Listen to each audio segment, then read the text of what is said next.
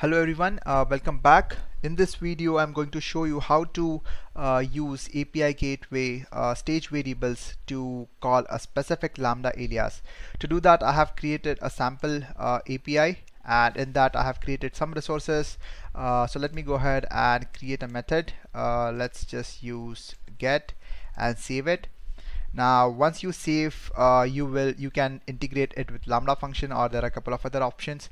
For this video I want to show how you can call a specific Lambda function. So select the integration type as Lambda function, and in Lambda function auto completes the lambdas that are available in this particular region, which is North Virginia, which is US East 1. So you click that. Now we just don't want to call this function, but we want to call an alias of this function. To do that, simply say colon dollar stage variables dot lambda alias, and this should be inside curly brackets. Now this says that you need to pick the alias data from stage variables, and the variable name is called Lambda Alias. So you need to go to corresponding stage and define this. So once you have added it over here, simply click on save, and it will tell you that you are using Lambda Alias and that you need to replace this Lambda Alias and call this from your command line. So let's go ahead and copy this. I'm going to save it here, and we will change this with the alias that we create in some time, and we will run it using command line. So let's just click on OK. It will save in some time. Meanwhile, we'll go to the Lambda, and we will create a version and an alias out of the existing one. So currently it is pointing to latest. So let's go ahead and publish a new version. Let's just call it 2, publish it, and now what we'll do is we will create an alias. Let's just call it dev, and it will point to the third version, and let's just say create. Now we have created a dev alias of this particular Lambda. So if you go to API Gateway and invoke this Lambda, the Lambda alias variable that we have defined should be dev. Right? Before we can test this out, let's go ahead and execute the permission command that we were asked to do. So let me go back to Sublime Text, and let's just replace this with dev, and I would need some more things like profile, and my profile is called OSFG. Now this is required because I have multiple AWS profiles configured on my local. If you have just one, then you do not need this. Next thing that you need is the region. So the region should be US East 1, because as we saw some time back, it was North Virginia, which is US East 1. But if it is different for you, you can put that region as well. So let's just copy this, go to our command line, and let's just run this command. And you can see it gave us some response which says that this particular permission has been added to Lambda.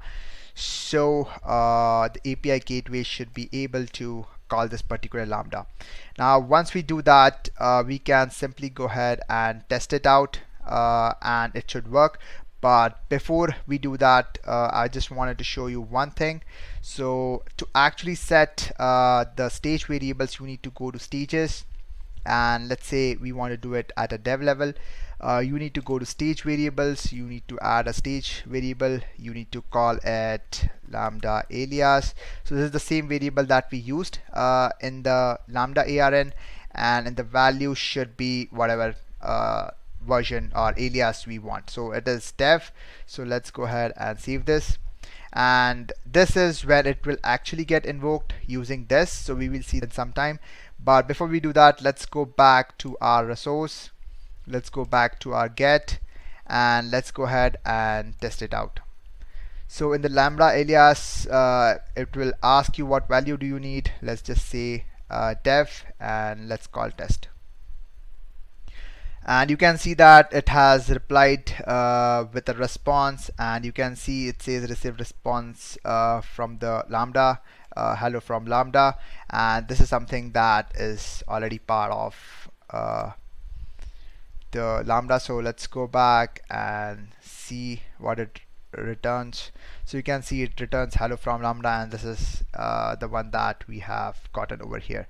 So what we can do is we can quickly change this from version from alias dev, and let's just save it one more time.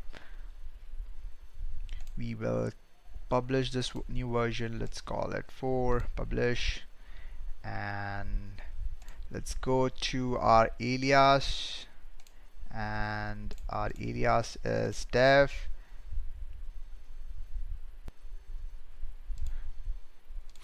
Okay, and once that is done, let's go back to API Gateway and test this one more time. And here you can see it says hello from Lambda from alias dev.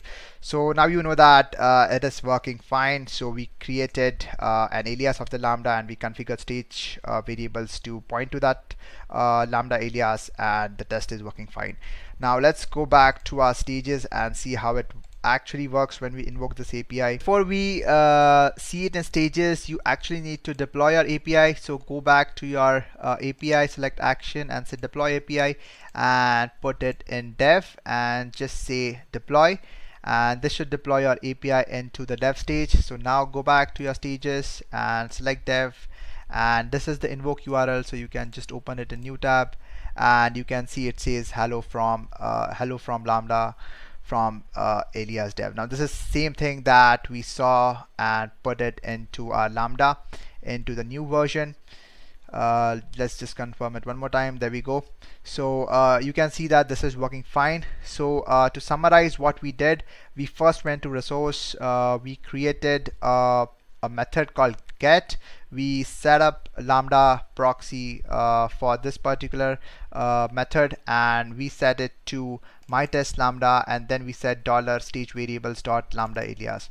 So this should be replaced at runtime, and it should point to the corresponding alias version. Next, what we did is we went to our Lambda, we published a new version, and then we created an alias, and then we pointed that alias to that particular version, which is set to reply or respond with hello from Lambda from alias dev. And once that is done, we went ahead and did a test, and during the test it will ask you to actually add that stage variable, and for the actual prod version you need to go to the stage and go to a respective stage, and there is a section called stage variables in which you can add that stage variable name and the actual value. And the most important thing is, once you create the stage variable and set up in the Lambda, you need to call that or set that permission in the API gateway. So AWS prompts you to call that particular command line API, and this is the one that we executed. Just make sure you replace the actual $stage variables dot Lambda alias or the stage variable name with your actual Lambda name and alias. And you also need to give profile and region if that is not configured in your default profile. And once you do that, you should be good to go. Right. So this is how you can use a stage variable to call a particular Lambda alias instead of just that Lambda, and you can have multiple stages calling multiple Lambda aliases that correspond to each one of your stage. Right. So that's all for this. Let me know if you have any questions. Thank you.